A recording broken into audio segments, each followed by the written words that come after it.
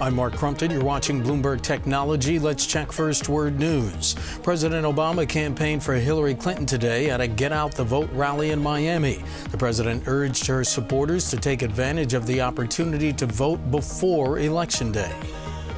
All the progress we've made goes out the window if we don't win this election.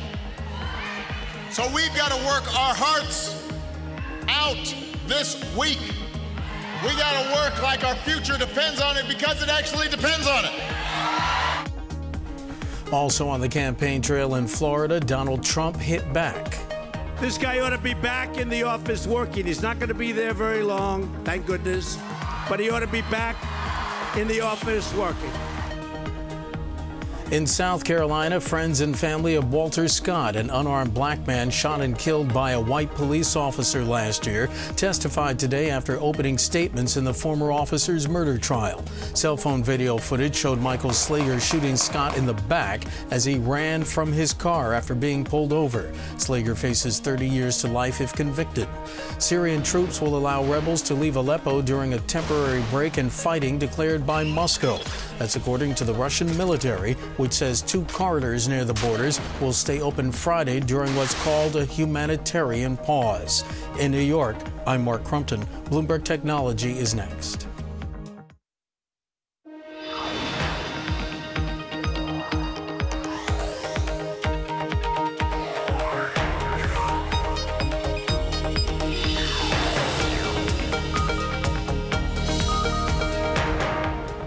I'm Brad Stone, in for Emily Chang. This is Bloomberg Technology. Coming up, GoPro shares nosedive over 20% after a disappointing third quarter snapshot. We'll break down the numbers. Plus, escalating cyber threats with the U.S. elections just days away. We'll catch up with CrowdStrike CEO. And Fox hits a home run with the most watched World Series game in 25 years, but the NFL suddenly appears to have a ratings problem. First to our lead, GoPro shares plummeting as much as 25% in extended trading. It's become the latest hardware maker to say it expects a lousy holiday season. The company lowered its sales forecast for the fourth quarter to between 600 and 650 million, missing analyst estimates. GoPro also missed the estimates for third quarter sales, reporting over 240 million in revenues, down 40% year over year. Net loss was $104 million, down more than 650% from the same quarter last year. CEO Nick Woodman told investors on the earnings call that the production issues were to blame for the weak results. As a consequence of our compromised production ramp, we were unable to fully restock channels which had been cleared of legacy products during the third quarter. And furthermore, we anticipate difficulty catching up to meet forecasted demand during the fourth quarter. Joining us now for more is Jitendra Worrell of Bloomberg Intelligence, and from New York, Bloomberg Technology reporter Selena Wang.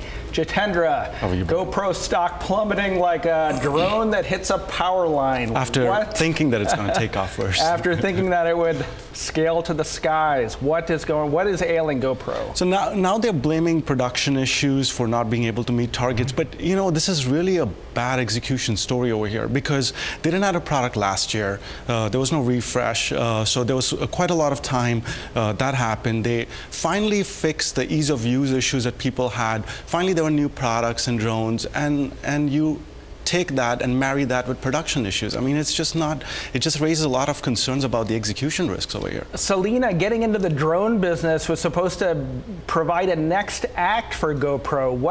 When you look at this balance sheet and the way that Wall Street has reacted to the third quarter results, are there any bright spots for GoPro? I mean, Woodman was very coy about saying anything about the karma. What he did say was that in the fourth quarter, it would be a pretty small proportion of the revenue compared to the new camera.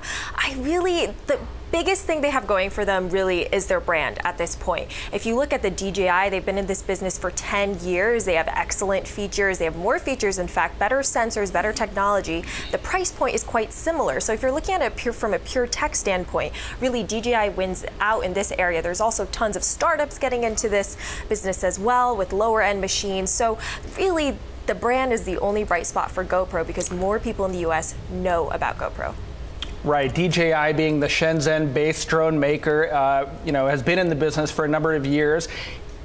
Was GoPro surprised by DJI's competitive response to to its drone plans, right? It introduced its own drone very soon after GoPro made its announcement. But this is GoPro's first drone versus DJI's Drone King, so that was kind of expected. I mean, what's interesting is like the supply chain issues across the drone industry seems to be pretty much similar. I mean, even DJI is having some shipping issues. Now, what GoPro is saying that they're expecting double-digit growth next year. Now, expectations are more than 20%. We don't know what that double-digit really means.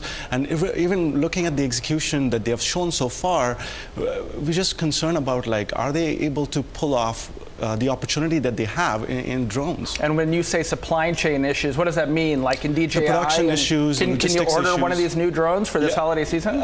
You can, but you can't get it. You can order it, and they will take your money, but they will Does it get here for Christmas? Maybe. Now they're saying December for DJI. Karma is saying November 28th. But beyond that, you know, we were really hoping that they could leverage their brand, the massive brand that they have, in terms of upselling to the 10 million plus customers. And the interest level was pretty high as well, you know, when we did our surveys. But if these guys are not able to meet the demand or not able to resolve these production issues, I mean, that's raising a lot of execution risks for the company. Selena, you wrote a story that highlighted problems at another hardware maker, Fitbit, and of course we've drawn some connections here between these two companies and their poor performance. Are they related? Is there a kind of secular problem among all these hardware companies as we head into the very important holiday season? There's a fascinating correlation between the two companies. I mean, they're both young companies that have recently IPO'd. They were IPO to much fanfare, and they really just haven't lived up to their expectations. I think taking a step back and looking at these companies, though their actual products have little overlap, they both are in markets that aren't really quite proven yet. And I think the question that investors are asking is, can you turn a sort of fad into a long-term sustainable company? I mean, you look at GoPro, they make these little tiny rugged cameras, and now they're trying to do drones. But the question everyone is asking is, does everybody need a tiny little camera in addition to their smartphone? You heard analysts ask on the call, Nick, what actually is the grand vision for this company? You've talked about making it a media company, about really increasing the addressable market. And he said, we see ourselves at the epicenter of social and capturing images and sharing that. But there are so many companies at the epicenter of that. And it's so interesting. I mean, you look at Snap, they are now calling themselves a camera company, and they're probably going to make it even easier than GoPro is to take your images and directly upload them to the web and share it.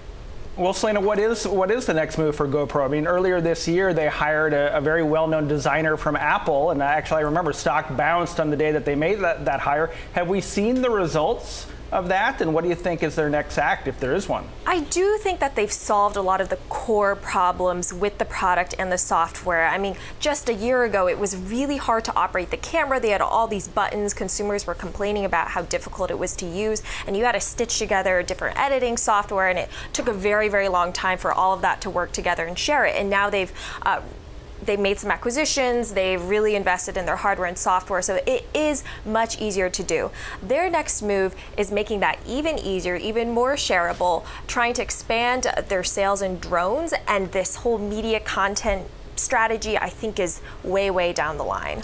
Okay, Jitendra, last word. What should Nick's next move be? Focus on the execution. I mean, it's not acceptable, especially when you had such a big gap in terms of your product cycle. So taking the right steps that they have done with respect to ease of use and leveraging the brand and trying to cross-sell, they have the opportunity, but you got to move very, very quickly or you're going to lose it. Okay, Bloomberg Technology reporter Selena Wang in New York and Jitendra Waral of Bloomberg Intelligence. Thank you both. Thank you, Brad. Still to come, the cybersecurity firm that first pointed the finger at Russia for the DNC hack is back. CrowdStrike's CEO tells us about the top cyber threats to watch on Election Day. This is Bloomberg.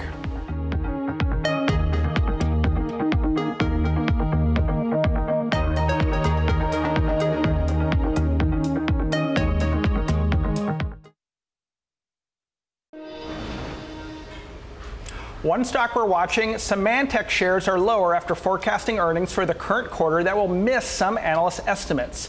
Symantec is the biggest maker of cybersecurity software, and it has struggled as the PC market declines and hackers develop more sophisticated techniques. On the other hand, rival FireEye shares are surging after saying its full-year losses won't be as bad as predicted in August. The company had forecast a loss as much as $1.32 per share for 2016. It now says that its loss won't be more than $1.16 a share. Staying with cybersecurity, it's become a top talking point on the campaign trail, thanks to an extraordinary series of events from Hillary Clinton's use of private email servers to moments like this one. Russia, if you're listening, I hope you're able to find the 30,000 emails that are missing. I think you will probably be rewarded mightily by our press. We also had the DNC hack this year and countless claims by Donald Trump that this election is rigged. CrowdStrike was the cybersecurity firm that first identified Russian involvement in the DNC hack. CEO George Kurtz joins us now for more on the unprecedented role of cyber threats this election. Thank you for joining us again, George. I don't know if there was more anxiety last night in the 10th inning of the World Series or now for this next week leading up to the election. What do you expect? Do you think there will be smooth sailing over the next 6 days as we head towards next Tuesday? Well, if the past is any indication, it seems like there's always a new leak or some new event that happens almost on a daily basis, particularly in the cybersecurity world, whether it's emails found on somebody's servers or it's new emails that are leaked given some of the breaches that took place. So I think it's going to be an interesting run-up to the election. So David Sanger had a nice piece in the New York Times kind of outlining the possibilities over the next week, and one of your colleagues at CrowdStrike had a quote in the piece saying that he thought the ultimate intent of hackers was not to change the results, that's obviously far-fetched, but to discredit the election, to throw a kind of question mark over the results. Do you think that's right, and what are the possible ways they might do that? Well, I think in general, when you look at what transpired and some of the work that we've done, and certainly some of the work that the government has done to come out and name Russia as one of the actors involved here, I think that's part of the mode of operation that's been done in the past. Cyber is just a new medium, but in the past, whether it was in the 50s, 60s, 70s, it was a similar methodology in terms of trying to introduce chaos where you can. And this is just another way to do that through cyber. So I think if we look at the election and we look at what's been done so far, I mean, people are asking the question, is it Russia, is it not Russia, what's going to happen, what does it all mean, are the elections going to be hacked or not? And it's a talking point, I think, that helps to sometimes destabilize what's going on. Has Russia done this in the past? I know there was some suggestion that maybe they got involved in the Ukrainian elections with similar tactics. Talk a little bit about what happened in those previous elections and whether that might give us a guidepost for this next week. Well, they're a very capable adversary, certainly very good on the cyber side, which is one of the things we see all the time when we're investigating these sort of activities. And their method of operation hasn't necessarily changed. The medium has changed, right? So they're now more focused on cyber because they don't have to necessarily leave the comfort of their chair. But when you look at the methods, whether it's a piece of malware or whether it's a phishing attack, it's all available on the internet, and they're taking advantage of all that data. Is it simple enough to say that they are trying to support the candidacy of Donald Trump, or are they basically trying to throw the U.S. election system itself into chaos? Well, like most governments, they collect lots of information. If you look at all the emails, whether they're classified or not classified, things like collecting what's happening behind the scenes and understanding where the wind is blowing is very important for them. So that collection mechanism is not necessarily unique. It's what you do with that data. And I think what has been very unique in this case is the fact that it now has ended up on the internet, and people are free to look at it. And does that influence the election one way or another? We'll see.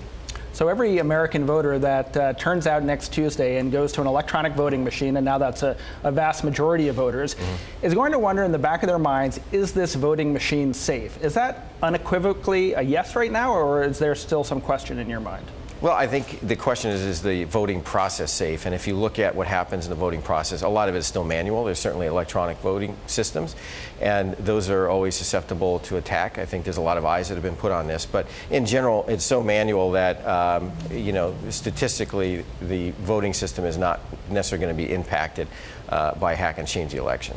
How about voter rolls? Is there some possibility that a voter turns out and they're not registered to vote, or they turned up at the wrong place because of some kind of tinkering from outside the country?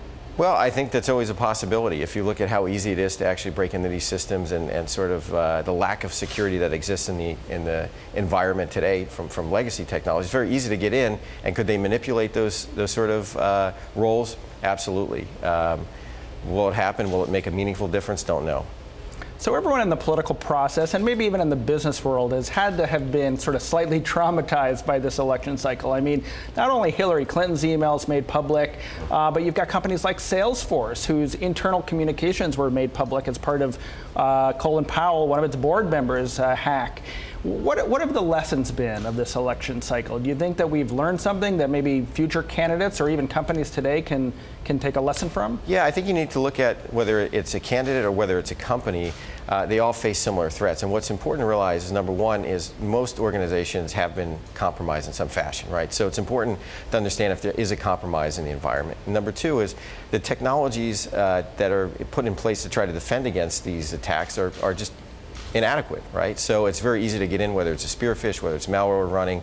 The current technologies can't keep up. And then having the ability to actually find them very quickly before that data is stolen is going to be very important going forward. So you can look at what happened here, and so it's easy to get in with a spearfish. Malware is not being detected by legacy antivirus technology, and then all the data is being dumped because it's not encrypted. There's many lessons learned and things companies can do. A spearfish is basically user error. It's somebody clicking on a link that they shouldn't have clicked on. Well, they clicked on a link and they either gave out their password, username and password, or they clicked on a link and it downloaded some malware which wasn't captured by their legacy antivirus technology. Do you think all of these traumas, going back to the Sony hack, have undermined the use of email? Like, are future candidates or CEOs thinking twice before they hit the send button on an email? Yeah, I would imagine that there's a lot of venture capitalists here in San Francisco and the Valley that are going to be investing in email security companies that focus on really locking down those email servers more than what's been done in the past. Okay, last question. Next Tuesday, the Department of Homeland Security, what is different about the precautions they are taking for next Tuesday, or even how they're spending the day than it was 4 years ago? Well, I think if you look at the election and you understand how it's been influenced by the cyber attacks in the past, I think there's certainly a heightened visibility into what's next, what can come. Just think about the denial of service attack that took place a couple of weeks ago, right? Something like that, could it take out, again, social media? Could it take out systems that are designed to collect some of this information? Just think about the impact on social media if it was down during the election day. Do you think we'll see a denial of service attack next week? I hope not. I hope not. Okay. Thank you, George Kurtz, CrowdStrike CEO. Thank you. Coming up, investors' concerns over Facebook's ad load sent shares tumbling. So where are other opportunities for revenue growth? That's next. This is Bloomberg.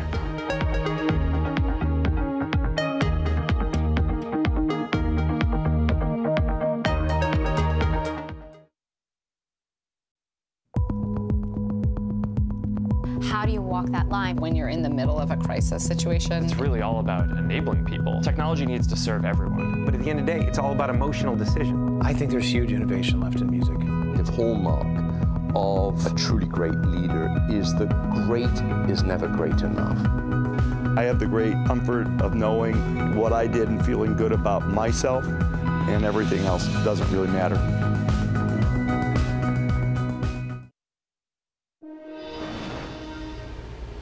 Facebook shares plummeting over 5.5% on Thursday. Executives suggest the company probably won't be able to keep up its explosive pace of growth much longer.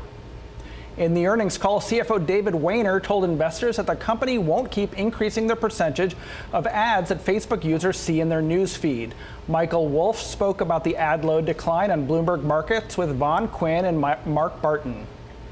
I mean, I think that they're hitting the upper limits of how many ads they can show you. And I think also a lot of their growth this year has come from political advertising, which of course won't be there next year.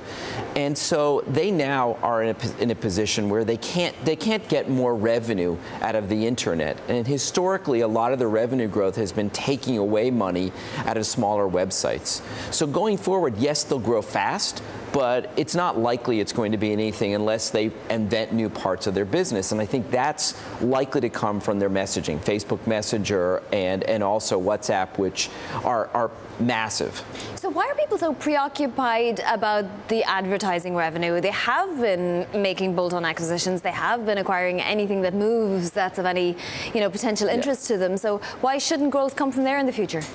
Because that's the only place that they're getting revenue, and the other deals that they've done, WhatsApp really isn't delivering any revenue. I mean, the average revenue per user is 0, and the VR business is also not. There's revenue way off in the future. So this is basically, they're like Google. They are an advertising-based company, and they're going to grow on the extent to which money moves to the internet and the extent to which they can capture it. Michael, is this the picture for the whole industry? I mean, it's going to be harder for the ad-supported content companies, but the likes of Google, the likes of Facebook, the likes of Apple and Amazon and Microsoft, they'll benefit. Each of those companies is in a different position. So in the case of both Facebook and Google, they're essentially an oligopoly. They're controlling over half of all digital advertising. Then when you look at others, there's always an upstart. There's somebody that comes out of nowhere. There's a hit from nowhere. And so here we have Snapchat, which is capturing a lot of time and attention, especially from millennials. And they're coming on board this holiday season, and they're going to have a lot of new advertising products that they can offer advertisers. Amazon really is in the e-commerce business, and they're nowhere close to this. And Apple competes with Facebook primarily now on its messaging product. Down around 6% in the last 2 days. I mean, is this repricing a good thing for Facebook? Is it coming more into line with what it should be valued at? Or what do you make of its valuation? Trading right now at 46 times PE and 29 times the estimated PE. Right. We have to recognize that Facebook is a control company. And Mark Zuckerberg controls the company. And so he's going to be less worried about what the near-term stock price is versus his ability to grow long-term. The main reason he'll be worried about the stock price is their ability to give options to their employees and have increasing growth from the earnings of their employees versus what happens for shareholders. That was Activate CEO Michael Wolff. In this edition of Out of This World, Inmarsat is looking for a new supplier to launch its in-flight Wi-Fi satellite into orbit. That's because it had bought 2 launches from SpaceX, but after a September 1st explosion destroyed SpaceX's rocket and the satellite it was carrying, Inmarsat's order got delayed. Inmarsat is considering giving a contract to United Launch Alliance, Arianespace, or International Launch Services. All of those companies are planning launches sooner than SpaceX, and SpaceX will be operational again. Inmarsat would use its launch contract with SpaceX at a later date. Coming up, the Chicago Cubs break a 108-year curse with a historic World Series win. Why this also was a winning night for Fox, next. And if you like Bloomberg News, check us out on the radio. You can now listen on the Bloomberg Radio app, Bloomberg.com, and in the U.S. on Sirius XM. This is Bloomberg.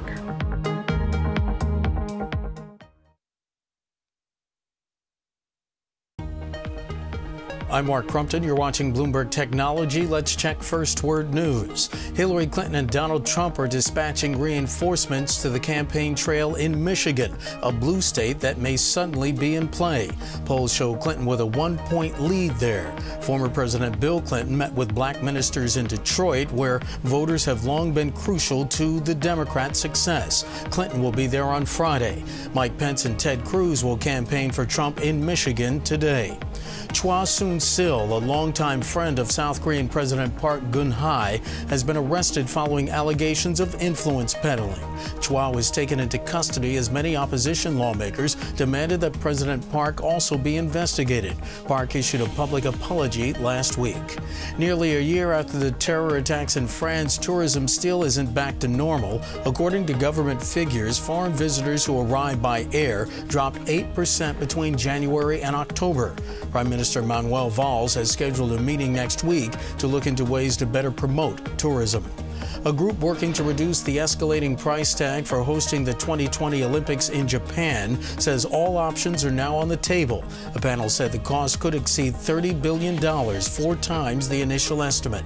A decision's expected at the end of the month. I'm Mark Crumpton. This is Bloomberg. It's just after 6:30 p.m. Thursday here in New York, 9:30 Friday morning in Sydney. My colleague Paul Allen has a look look at the markets. Paul, good morning. Good morning, Mark. Let's take a look at New Zealand, up and running on the last day of the week, and not looking so good, off very slightly, about 0.1% right now. We're also expecting declines on the ASX at the open and a little under 30 minutes of about 0.5%. Nikkei futures, meanwhile, looking pretty flat at the moment. Some more earnings out of Japan today. We have Mitsubishi Corp, Suzuki and Takata, the airbag maker, to name a few. And it might be worth keeping an eye on the Australian dollar today as well. It has been steadily creeping up over the past few months. A couple of interesting points out today. We have the Reserve Bank of Australia releasing its quarterly statement of monetary policy. That's going to contain a few updated outlooks for growth and inflation.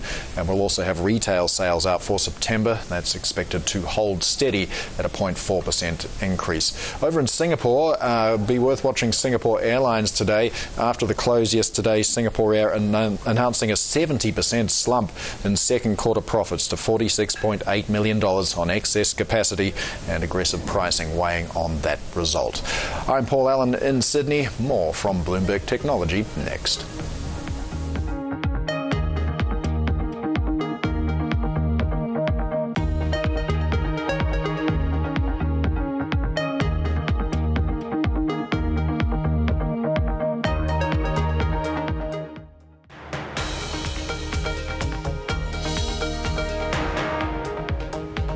This is Bloomberg Technology. I'm Brad Stone in for Emily Chang. The Chicago Cubs had an epic win in Game 7 of the World Series, marking an end to their 108-year drought. But the team wasn't the only one to hit a home run. Fox Sports says Chicago's 8-7 win over the Cleveland Indians, my hometown team, was the most watched World Series game in 25 years since the Braves-Twins matchup of 1991, giving the U.S. Major League Baseball a much-needed ratings boost. And it turns out baseball isn't the only major sport that's been needing a pick-me-up. For more on this, I want to bring in longtime media exec and Sharethrough President Patrick Keane, along with Bloomberg's Sarah Fryer. Thank you guys for joining us. Patrick, I am a little bit depressed today, given that my Cleveland Indians were defeated in an epic game, but it's great for Chicago, and it's great for Major League Baseball, right? Why was this ratings turnout such a big win for the league? Yeah, I mean, it was an absolutely huge one for the league. If you look at this was the highest rating in 25 years for Major League Baseball. Let me repeat, 25 years. So to have 40 million viewers nationally watching the game is pretty extraordinary. And I know we'll get into it in a little bit, but this is just bad news for 280 Park Avenue. I think it's another example of the National Football League, and that's their headquarters, being really hit by yet another league that's starting to grow share. And let's talk about that. It's the cover of this week's Business Week, a great piece by writer Felix Gillette talking about the problems at the NFL. Do you think it's a fair juxtaposition? I mean, Game 7 of the World Series versus, the week-to-week performance of the NFL in an election season? I think it is in some regards, because your average World Series game often is not going to see anywhere near the ratings of even an average primetime NFL game. That's just how dominant the National Football League has been in terms of broadcast ratings over the past many, many years. And this has gone back to even 2006, the first year they had a Thursday night game. So this drop in ratings, to me, following this for many years, has just been an absolute shock. Patrick, in his story, Felix runs through all the things that might be ailing the NFL: bad officiating, long games, too many games, no stars. Is there one thing that you highlight that you think is ailing the NFL? I don't know if it's necessarily too many games. I mentioned earlier they've had that 2006 package for 10 years now. They've had Monday night games, they've had Sunday night games, even the London game. But I think the quality of the product on the field has been a challenge. I'm hearing from the millennials that I know that they are turning off NFL games for the first time in their lives. So I think the quality of the product on the field is a real issue. And I think one of the NFL's best products, its Red Zone channel, where you're able to watch at the same time several games that are in scoring positions at once. I think it's become, while still a great product, very cannibalistic to existing ratings during in-game shows. Sarah Fryer, one culprit might be the internet, right? The NFL is streaming games on Yahoo, on Twitter. Do you think that might be eating into the core audience? I actually... Absolutely. Sorry. Yeah, I mean, these are companies that are almost betting on the NFL needing another way to find audience. Twitter this year had a deal with the NFL to stream 10 Thursday night football games, and that's sort of at the cornerstone of their media strategy for the future of Twitter. You know, they want to do that with baseball and hockey and basketball as well. And so absolutely, I think that these are new channels for the NFL to explore that we really don't have great ways to measure yet. I want to play a quick clip from analyst Porter Bibb, who actually kind of blames Nielsen and its inability to track some of these new channels. Have a listen. Mobile is not a reliable. There's no ComScore and several other measurement services are not reliable, and advertisers don't believe them. They don't buy the numbers. And look, Nielsen's been the industry standard for 50 years, and nobody believes Nielsen. Sarah, can Nielsen do a better job monitoring these online and mobile channels? Absolutely. I mean, Felix mentions in his story that they're already working to try to refine their ratings and guess how many people might be watching it at a bar. They absolutely need to do more with the social networks, with the online streaming sites, to try to get a better sense of how many people are watching when they're watching and what the engagement is like. Twitter, for example, their first Thursday night NFL football game, they told everyone that 2.3 million people watched it. But we don't really know what that means. Did they watch it for the whole time? Did they turn it on for a second? Did they retweet a tweet that was related? I don't know what that 2.3 million means, and I think, you know, Nielsen would be one of the places to tell us. Patrick Keane, are we shooting the messenger here by blaming Nielsen?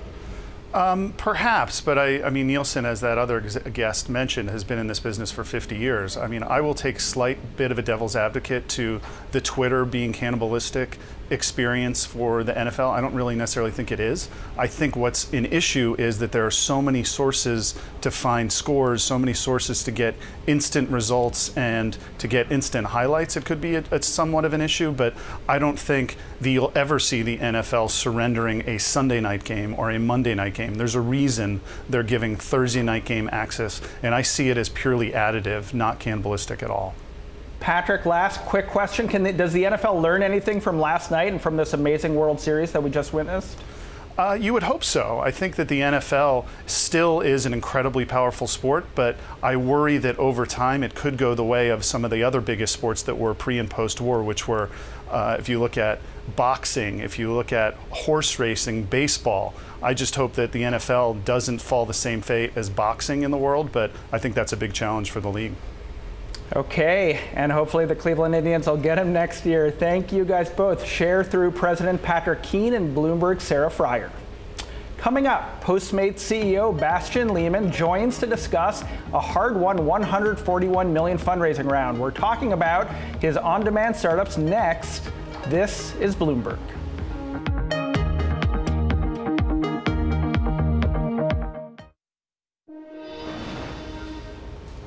Turning now to the on-demand delivery space. One company making its mark is Postmates. The San Francisco-based delivery startup recently closed a $141 million funding round. The influx of cash comes despite a slowdown in VC funding. Joining us now, Postmates CEO Bastian Lehmann and Bloomberg Technology's own Eric Newcomer. Thank you, guys. Bastian, congratulations on the funding. Thank you. But we were talking about this round for a long time. How difficult was it? Did you bleed a little bit to raise this money? I wouldn't say we bled, but I think the funding environment definitely cooled down. And on top of that, we're operating in a space that's a little bit underappreciated right now. I think the on-demand space in general had a little bit of a bearish outlook this year. That 100 or that valuation was the same as your previous valuation. Usually a kind of sign of investor caution when the valuation doesn't go up. What should we take from that? Well, I mean, we would have loved it to be a little higher, but I also believe that it is fair to look at last year, and you probably have a year where the prices were a little bit inflated. So the market corrects itself. I think 140 million is still one of the largest venture rounds raised this year. It is specifically in our space, it's one of the largest, so we're extremely proud of it. Eric, let me put you on the hot seat here with Bastian sitting right here, but you've been in your coverage of this space a little skeptical about the not just the delivery startups, but in particular the food startups like Munchery and DoorDash. Did the Postmates funding round and the $600 million valuation, did that surprise you, or what does it say to you? Yeah, I mean, it's a super competitive space, and certainly investor sentiment has turned against it somewhat. I mean, Postmates' close competitor, DoorDash, had raised a round with a share price that was lower than its previous round. So that was a down round. Right. So we'd seen already sort of signs of trouble in the space. But still, I mean, there's still a lot of investment going in. I mean, Deliveroo just raised a bunch of money, and then, of course... They're in the UK. Yeah, and then, you know, Uber Eats, Uber's food delivery services. We don't have exact numbers on how much they're investing, but they're investing very heavily in that and growing that all over the world. I saw some of them in, you know, Mexico City when I was there recently. So food spaces, there's still a lot of investment being made, but we definitely seen an increase in sort of skepticism about the space. And Bastian, not to go too deeply into inside baseball, but I've read a little bit about how you had to structure the round or anything that you had to offer investors to get to that $600 million valuation. Is there anything that you could tell us about getting to the finish line? I read a lot about it too. So I think when we look at the term sheet and when we looked at the offer that we had from Founders Fund, we believe it's a very fair deal. And as far as I can tell, there is nothing unusual in the structure of this round. Now, Eric, jump in here, but in Eric's piece, you talk about Uber, one of your main competitors, and you say they do a kind of a Death Star thing, right? That they weaponize their balance sheet to kind of get into the space with their delivery product, Uber Eats. What did you mean by that? How are they using their capital advantage? I think they brought something to the Valley that we have not seen before, and that is that, you know, you would fight the war with excellent products and with innovation. But I think it has been unusual that you would use your balance sheet as your primary. Isn't that a time-honored Amazon tactic or a retail tactic? Yeah, but I think in the blunt way that it's been done is probably unique. I thought one of the most interesting things you said in my conversation with you is just the idea that some of the sort of medium-sized, smaller players, at least compared to an Uber and Amazon, you could imagine teaming up. Like, I mean, what would that world look like? How would that happen? I think when one says medium or smaller players, I think it's important to say that look at the total company size. Yeah. I think, you know, Postmates fought hard to be the largest on-demand delivery company in the United States, yeah. and we're extremely proud of that. Right. So there's a little bit the sentiment that we're just here because an Amazon or an Uber has not thrown everything at us that they have. And yeah. that's baloney, right? We're here because we deserve to be here because we've grown extremely fast. Right. But if you want to think beyond the next couple of years, if you want to create a truly large company, you have two ways to do that. One way is to go ahead and compete with Amazon and Uber, and you can try that as a startup. And there are ways to success. But another alternative is that you can find ways to success in creating a large company by teaming up with other players in that space, international players or other players on a national scale. Well, you talk about Uber using its balance sheet. Amazon, with its new service, Amazon Restaurants, which is a part of Prime now, basically makes delivery free for Prime members. I mean, and they've got to be losing a ton of money on that. So as Amazon now starts to focus on the restaurant space, what does that mean for Postmates? So we have not seen the efforts from an Amazon, and as far as I'm concerned, we also have not seen or felt any efforts from Uber in that space. But despite all this, you know, I think Uber and Amazon are interested in their space because it is very lucrative. And this brings us a little bit back to a situation that often perplexes me when people believe that it's impossible to make any money in that space. It's clearly a space that is very interesting to a lot of players, and we hold a large share in that market. We have a product that is virtually free. If you sign up for our subscription service, you pay $9.99 a month. You get unlimited free deliveries over $25. It's a very attractive product. Our customers love it. So we were very well prepared for the competition ahead, and especially given the fact that we co-created this space. If you think back in 2011, Postmates was one of the first companies that brought on-demand delivery to the mindset of customers. You can be sure that we're not just stepping aside because competition heats up a little bit. I mean, one of the things that I think most people think about when they think about Postmates is you can get anything. Like, it's any type of food you want, and maybe someday sort of anything you want, period. But at the same time, I think to make the business model work, you've acknowledged that you've got to, or at least you have to have some restaurants that are cheaper, and then the everything set of restaurants is going to be much more expensive. Or am I getting that right? Or how do you think about those two categories? The truth is that we're executing against the same plan that we did from when we started the company. We wrote it down in all details, and we actually openly talked about it. We launched a premium product first, a premium product that allows the people that can afford it to get access to goods that they want in a short period of time. That product financed other products. The latest iteration of that is our Plus product, which integrates merchants, where we receive a kickback from these merchants. And on top of that, we have a subscription service. So it's not like Tesla, but it is a lot like Tesla's plan to start in a premium segment and then to bring the price down significantly. And we have done that. We have about 10 seconds left. Your first international market, is it going to be London, or are you starting to rethink that? We're still thinking about it. You don't want to make some news here? I tried it before, and I don't want to be off with the prediction yet. Okay, well, congratulations on the funding. Bastian Lehmann from Postmates, founder and CEO, and Bloomberg's Eric Newcomer. Thanks for joining us. Thank you. Tomorrow on Bloomberg Television and Bloomberg Radio, join us for full coverage and analysis of the latest U.S. jobs report. Janus Capital's Bill Gross joins Tom Keane at 8:30 a.m. in New York.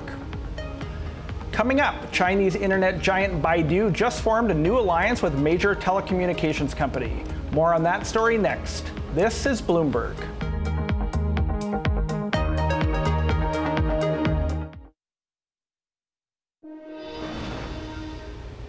Chinese wireless carrier Unicom and web services company Baidu are teaming up.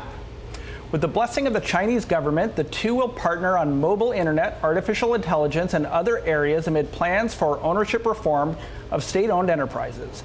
Joining us now, Bloomberg reporter Peter Elstrom from Tokyo and Gordon Chang, author, lawyer, and close China tracker. Chang lived and worked in China for almost 2 decades. Gordon, I'll get to you in a minute, but Peter, you've covered these two companies, China Unicom and Baidu, for a long time. What does this alliance mean to you? Well, it's an important step for both companies at this point. The Chinese government has been looking for ways to improve the efficiency of the state-owned enterprises throughout the economy. That's from the oil companies, the railroad companies, and the telecom companies. The telecom sector is really dominated by these 3 companies. And with China Unicom in particular, they want to be able to increase the efficiency of some of these operations. They're hoping that Baidu can bring some of the private sector innovation and efficiency to the state-owned company. Now, Gordon, that's going to be an unusual idea for a lot of our viewers. What does the Chinese government, why do they have anything to do with the partnership of these two companies? Why would they have any interest in seeing a China Unicom and a Baidu get together on these areas? Well, Premier Li Keqiang about a year ago announced his Internet Plus strategy, and the idea was that the Internet was going to revitalize Chinese industry, including state-owned enterprises. And so, therefore, they are looking at the stodgy telecom companies, Unicom, China Telecom, and they were thinking of merging the two of them together, but they realized that wasn't going to do any good. So they thought, well, why don't we spice up one of them with Baidu? Now, for Baidu, this makes sense in the sense that you put, for instance, Baidu's search function on the 3G handsets of Unicom. But if you're talking about mixed ownership, I don't think this does Baidu any good because they're buying into a company with very low growth potential. Well, what does it do for Baidu, if anything? I mean, they already have some of these distribution agreements with the large mobile carriers in China for their technology. Yeah, I don't think it does very much, because you also got to remember that Baidu has a partnership with China Telecom. That was from last May. And so you have, Baidu able to really put its products onto the telecom services. So I don't know what this does for Baidu. I know what it does for Unicom, because when they announced on October 22nd that, they were thinking of this mixed ownership scheme and participating in it, China Unicom stock really soared in Hong Kong. But for Baidu, it doesn't do them any good at all. I think it just weighs them down. Now, Baidu's a company in trouble. They had a very bad quarter in the sense the first quarterly drop in revenue since 2005 when they went public. But nonetheless, I just don't see how this would help. Peter, our colleague Tim Colpin wrote an interesting Gadfly column today about the union, described it almost as a romance and talked about the possible offspring of Unicom and Baidu. What did you think of that analysis? And is this akin to a kind of a merger or a union? Well, I think it's the beginning of a potential romance, to stick with Tim's potential analogy here. The two companies are trying each other out. This is a relatively low investment form of cooperation between the two companies at this point. I mean, as mentioned before, Baidu is struggling here. Baidu has fallen behind the other leading internet players in China, Alibaba and Tencent in particular. They've tried a number of different strategies, including this online to offline strategy. They've been investing in artificial intelligence. And this is an experiment. Perhaps the romance goes someplace, perhaps it doesn't. Gordon, I'll let you have the last word. If this is a manifestation of this reform effort, what might come next? Will we see similar partnerships with other companies? You know, we've seen Xi Jinping during his rule of 4 years combine already large state enterprises back into formal monopolies. We're starting to see combinations here, perhaps with Unicom and Baidu. This isn't going to help. You know, the Japanese tried doing this in the 1980s, and everyone liked it at the time, this sort of convoy system, but ultimately it didn't work out. And I don't think it's going to work out for China either, because what plagued the Japanese is going to plague the Chinese as well. Okay, we'll have to leave it there. Author Gordon Chang and Peter Elstrom, Bloomberg Managing Director for Asia Technology, thank you for joining us. And that does it for this edition of Bloomberg Technology. Remember, all episodes of Bloomberg Technology are now live streaming on Twitter. Check us out at Bloomberg Tech TV, weekdays at 6 p.m. in New York, 3 p.m. in San Francisco. That's all for now. This is Bloomberg.